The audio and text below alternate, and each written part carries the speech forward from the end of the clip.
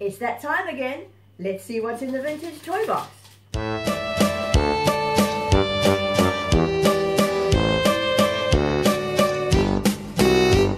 Today I'm once again joined by my lovely husband Stephen. Hiya. Because today we're doing another Lego build.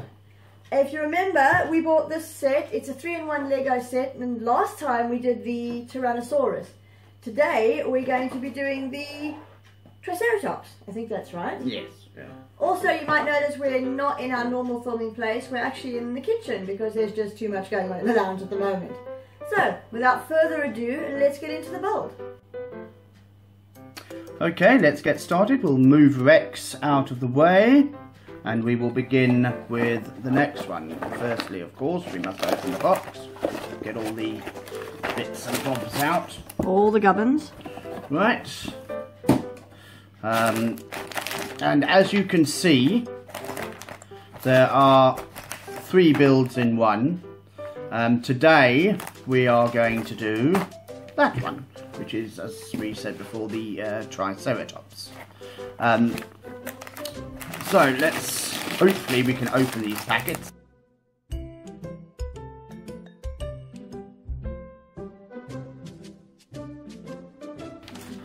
Now the instructions are going to probably be out of the shot for the most part. Yes, they are. But I'll periodically show things.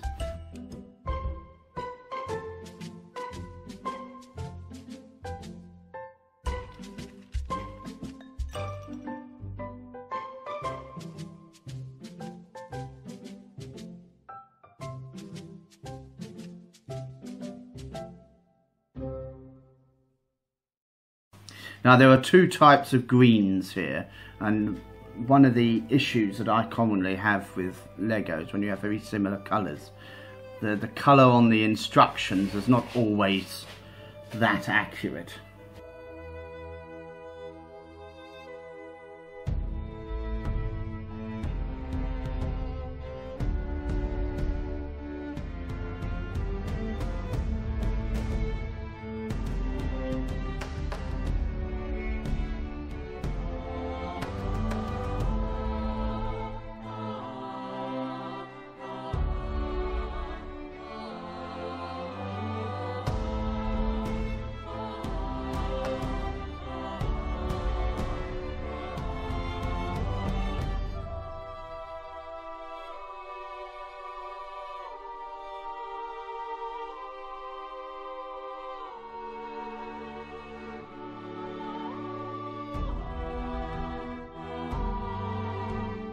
These pieces, I don't know if you can see, are quite unique, and when I was younger I would have thought that this was more like Technic Lego, because they make things move and stuff, but it's quite interesting how they use it for this thing to get the ball joints.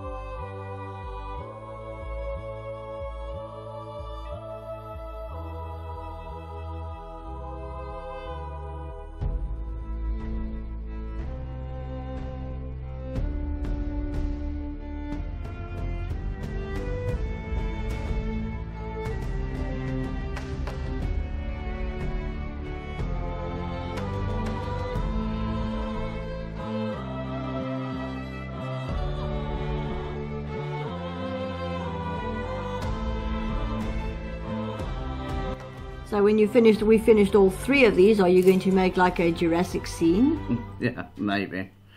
Is it Jurassic that these come from? Well, no, actually, all 3 of them, because I think the other one's meant to be, the flying one is meant to be a pteranodon, are Cretaceous. See, there you go. I don't know my dinosaurs as well as he does. Something that people quite often get wrong with regards to the flying one is they think that's a dinosaur, and it's not. It's actually, you know, a pterosaur. It's a flying reptile. It's a completely different line to dinosaurs, and it's not in the same category. But people just think that they're dinosaurs. Talk about dinosaurs. I hear they discovered a fossilized voice box of a meat-eating dinosaur, and it's kind of looks like a bird's voice box. Yes. Which would possibly mean that T-Rex didn't roar, it squawked. Yeah, or tweeted. Or tweeted. That would not go down well in Jurassic Park. On to the next pages. I mean, they now know that dinosaurs, particularly the meat-eating ones, are very close related to birds. So naturally, a lot of the anatomy would be similar. An interesting point is now they almost classify birds as avian dinosaurs. So you can basically say that dinosaurs are still alive. I've heard that. So when you eat your chicken dinner, you're actually eating a relative of T-Rex. And the same, my mom's cockatiel is probably a relative of T-Rex.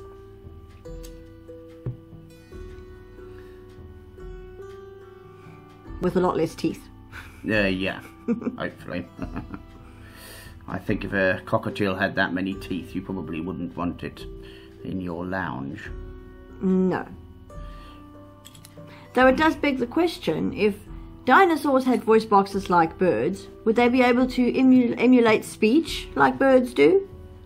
Well, I suppose some of the smaller ones might. I mean, the big ones, you know, the bigger the voice box, the different sort of sounds they make. I would have thought it might make it a bit more difficult. But you never know. Just sitting here imagining a T-Rex saying, "Who's a pretty T-Rex then?"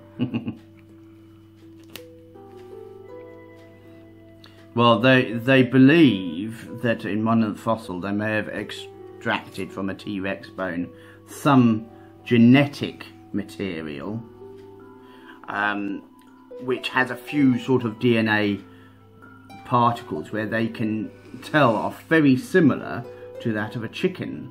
So a T-Rex could in fact be a chicken could in fact be a direct descendant of a T-Rex, which would be funny.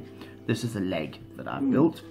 Kentucky Fried T-Rex. Yeah. That just does not sound right.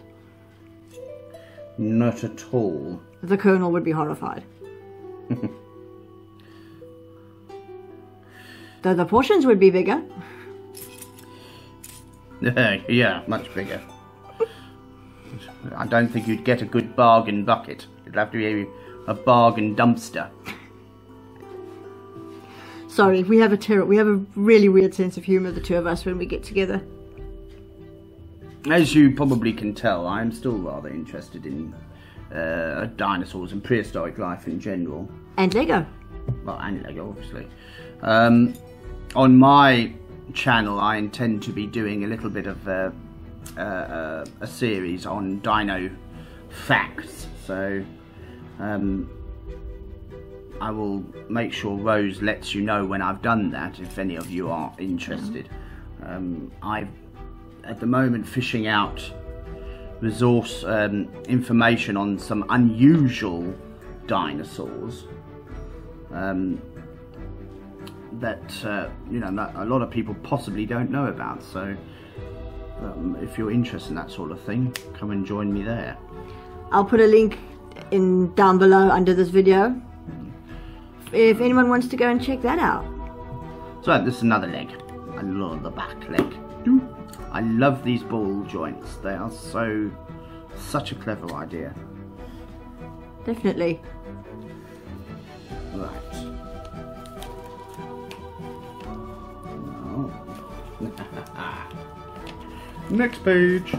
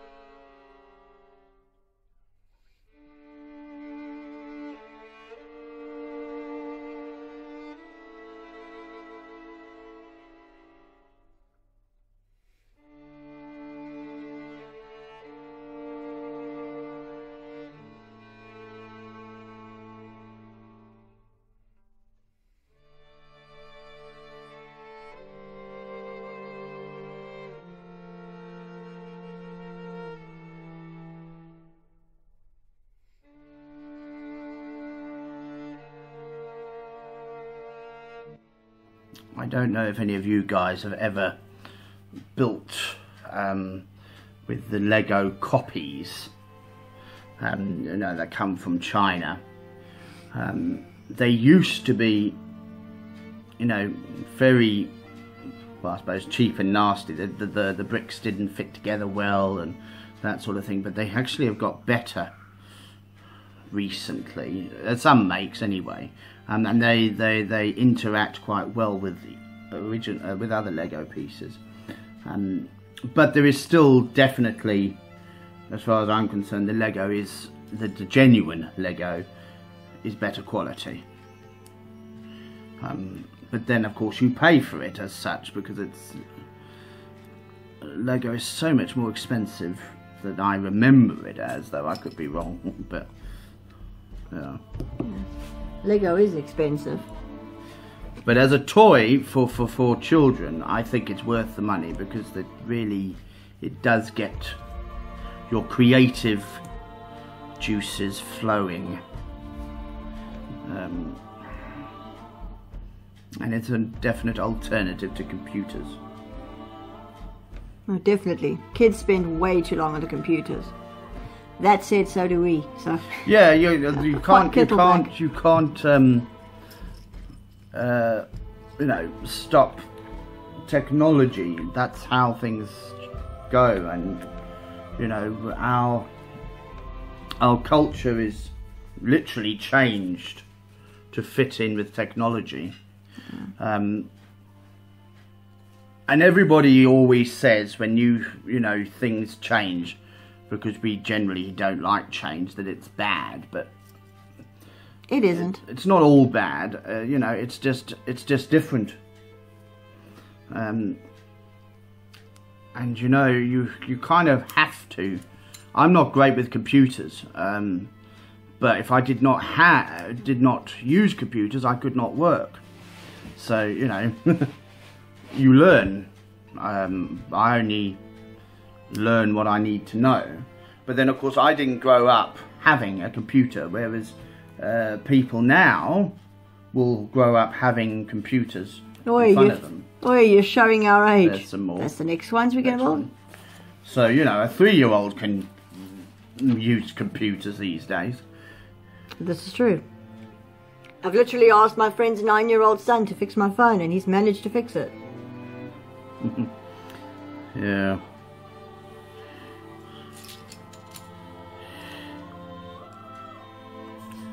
But you see, that's not bad, because that is how the future's going. You need to be reasonably tech savvy, otherwise when you grow up now, you're not going to be able to compete with other people who are. Fair point. You know, and there are less and less sort of manual jobs, because computers can do so much. So you've got to learn how to operate the computer that does the job. That's where the jobs are going to be in the future. True. Well, that went off on a tangent, didn't it? Well, I think it's nice to have a chat whilst you're doing this.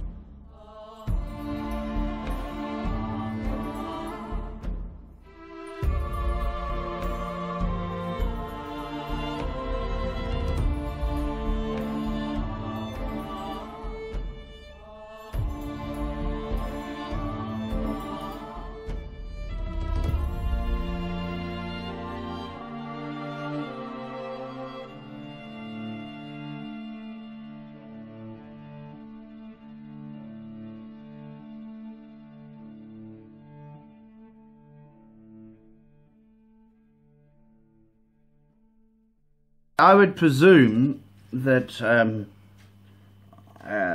lot of design work these days with Lego is computerized, but I know, and I think they still do have, but I know a lot of they have basically designers who sit around with a load of bricks and actually come up with stuff.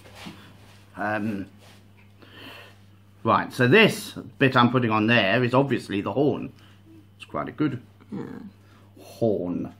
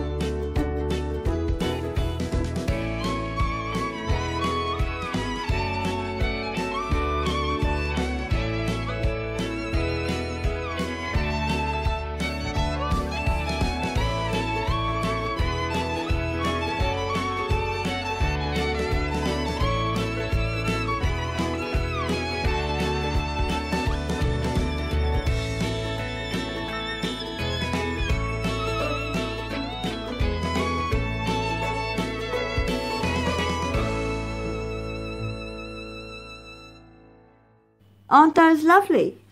There we are. Oh, wow. So, Mr. Rex and Mr. Ceratops. Sarah. So, I think that's the build. And there you go. Okay. And that's our second Lego build complete. A big thank you to Stephen for being here with me doing this Lego build. I hope you enjoyed it, guys. And please remember to comment, rate, subscribe. It does help out us smaller YouTubers. Until next time and our next build, bye. Bye.